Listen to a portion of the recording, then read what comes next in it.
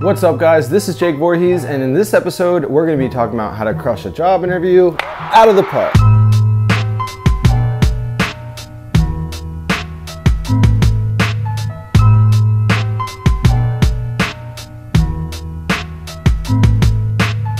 Welcome to the 1% Engineer Show, guys, where we empower young engineers by extending learning beyond the classroom. And in this episode, I'm going to go over one main way that you can do great on your next interview. So first, let's reverse engineer what a job interview is. And what they're doing is they're bringing you in because you have already met the requirements for that position, to have a conversation, to ask you some questions, to give you some zingers, to see how you deal with things.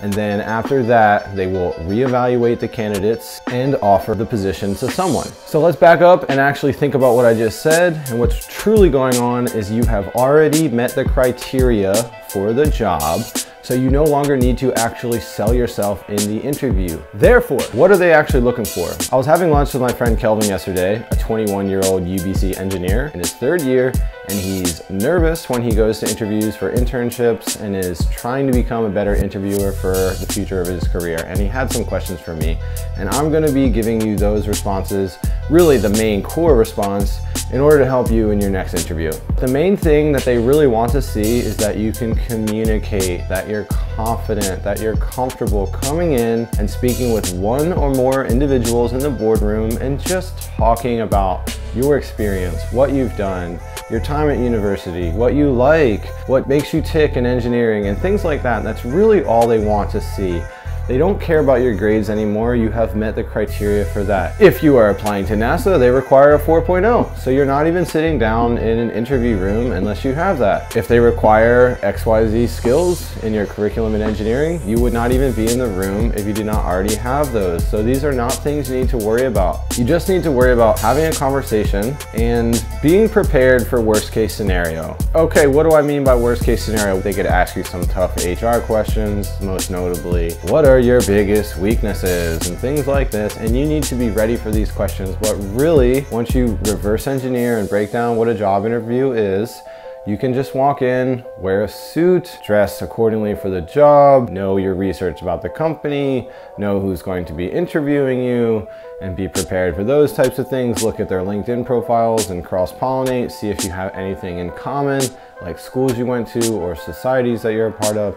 But really just relax and practice talking in the mirror with your suit on to what would be executives in the boardroom. Maybe an HR person is there, maybe a team leader is there, but really you just need to practice your conversational skills in a professional setting. And once you understand this, it's actually quite easy. You're just having a conversation. Some engineers struggle with this, but everyone has conversations. Confidence and fluidity in social situations really comes down to just practice and iteration.